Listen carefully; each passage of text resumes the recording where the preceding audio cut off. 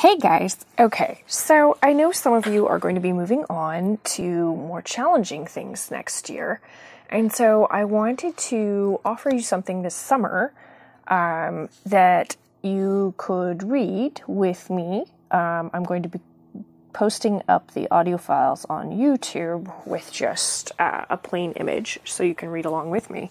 But I found this really great book. It's called The Lost Novel, Jules Verne. It's by Jules Verne. It's called Paris in the 20th Century.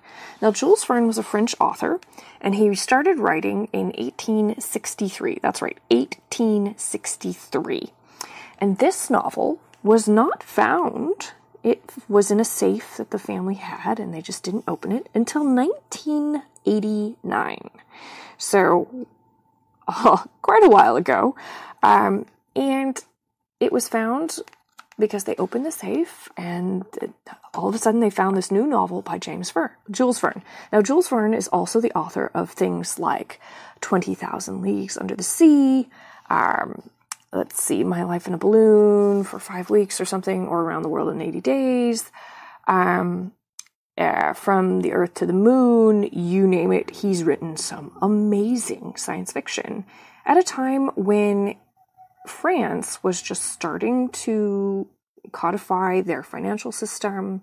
They were starting to deal with modernizing, not much like the United States. But Jules Verne was a really big fan of Edgar Allan Poe and some other industrialist writers of the United States.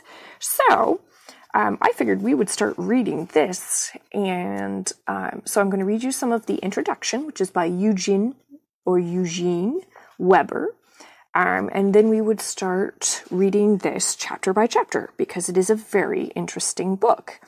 And it was written in 1863, and he predicted what life would be like in France in 1960. And the cool thing is that some of his predictions were right, and some of them were a little weird.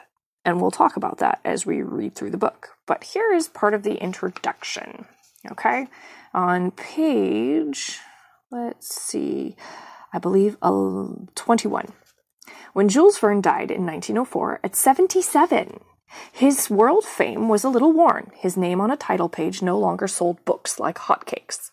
But for 2 or 3 decades after his first triumph in 1863 with 5 Weeks in a Balloon, few French novelists, if any, enjoyed comparable world success.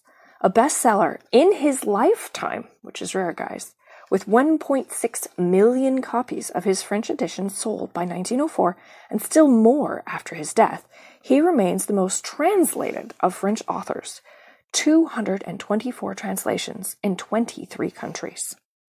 Son of a comfortable provincial family, the lad grew up in Nantes, the great port on the Loire, which is a river, studied law as his lawyer father wanted, but soon followed his literary inclinations into the theater, writing comedies and operettas, one with music by Offenbach. If you've not heard him, he's amazing. Then helping to manage the theater founded by his friend and patron, Alexandre Dumas, who is also an author. Married in 1857, he bought into a financial agency, worked as a broker on the stock exchange, but continued to write poems, stories, lyrics, and plays until Dumas introduced him to his own publisher, Pierre-Jules Hetzel, editor of Balzac, Hugo, Baudelaire, and George Sand, who was to serialize and edit the 64-volume series of Verne's extraordinary voyages over some 40 years. So these are all extremely famous French authors.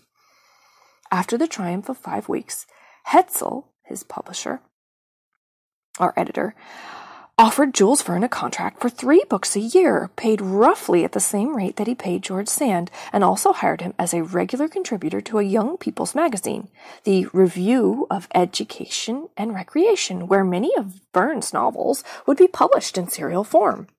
The theatrical experience was not wasted either, for the storyteller adapted many of his novels for the stage, notably Around the World in 80 Days, written in 1874, The Children of Captain Grant, written in 1878, Michael Strogoff, 1880, and a number of others. Since theatre was the cinema of those days, the success of his plays increased both fame and revenues, whilst, unsurprisingly, one of the first French films made in 1902 took as its subject an 1865 adventure from the Earth to the Moon, whose original subtitle read, "A Direct Crossing in 97 hours and 20 minutes. Wow, way to math. With a steady income assured, the family moved to Madame Verne's hometown, Amiens, in Picardy, to the northwest of Paris, where Jules Verne could pursue his research in comfort. By 1895, he had accumulated 20,000 filing cards, attend the Literary Academy, stroll, and sail. Work never ceased. Like Georges Simenon, another tireless artisan of letters, the successful author used his successive boats as floating studies where much of his writing was done. He traveled.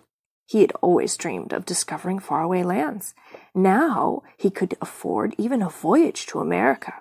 But most of his traveling, as before, was done on the printed page, in his imagination.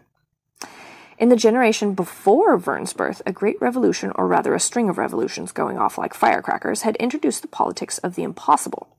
In his own lifetime, a similar string of technological and scientific revolutions introduced the impossible into everyday life. Mankind's experience of space, time, speed, mass, movement was radically altered. It fell to Jules Verne to bring this home to millions of readers, explain it, illustrate it, and suggest what it might mean for generations to come. Fascinated by the new world of transformed by railroads and great steamers, Verne stood at the crossroads of present and future, a poet of technology, of science, of the power and the menace that they hold. In 1869, he imagined a mission to the moon that prefigured the flight of Apollo 9 1 century later. Our space vehicle, Frank Borman, the astronaut, wrote to Verne's grandson, was launched from Florida, like Verne's. It had the same weight and the same height, and it splashed down in the Pacific a mere 2.5 miles from the point mentioned in the novel. In 1879, he evoked the first artificial satellite. In 1882, he wrote about the sort of cosmic rays that physicists pursued between the two world wars. The visionary writes about balloons, helicopters, heavier-than-air machines of every sort, about the Earth, 1864, and its geology, right, Journey to the Center of the Earth, about lunar travel, 1865, 1870, about polar exploration, 1866, about underwater travel, 1869, right, 20,000 Leagues Under the Sea, about electricity, which powers the submarine Nautilus, or produces téléphoté, enabling people to see each other at a distance. Woohoo! FaceTime, guys. And of course, he writes about travel and exploration. All his stories are full of wonders, all a bit ominous, and few are more curious than the unpublished manuscript that Verne's great-grandson discovered in 1989, when the sale of a family home forced him to dispense with a great bronze safe long believed to be empty. The keys to the safe had been lost. It had to be opened with a blowtorch. Temporarily tucked under a pile of linen, the pages discovered in 1989 were examined later, authenticated, and identified as a text that Hetzel, his editor, had rejected late in 1863. "It's 100 feet below 5 weeks in a balloon. Your Michael is a real goose with his verses. Can't he carry parcels and remain a poet?" And the clincher, "No one today will believe your prophecy." Verne appears to have accepted Hetzel's verdict. Not so our generation. Published in 1994, Paris in the 20th Century proved an unexpected success, with 200,000 copies sold in its first year and 30 translations underway, including this one. So, you get the idea that quite a few of the things that Verne predicted really happened almost exactly the way he predicted them.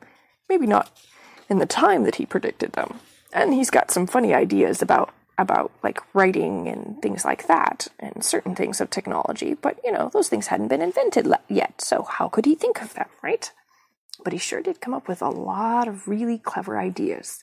So next time, after we have read this bit of the introduction, we are going to start on official page 3, not the introduction pages, Chapter 1, the Academic Credit Union, he had the idea that with the standardization of banking in France, the schooling would also become standardized, and part of the economic push to standardize would be that big banks would take over schooling and incentivize it and monetize it.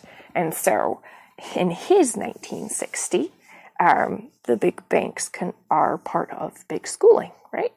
Because they've consolidated everything. Monopoly is like the way to go in his version of France. And so we'll start there next time. All right, guys, that's all for now.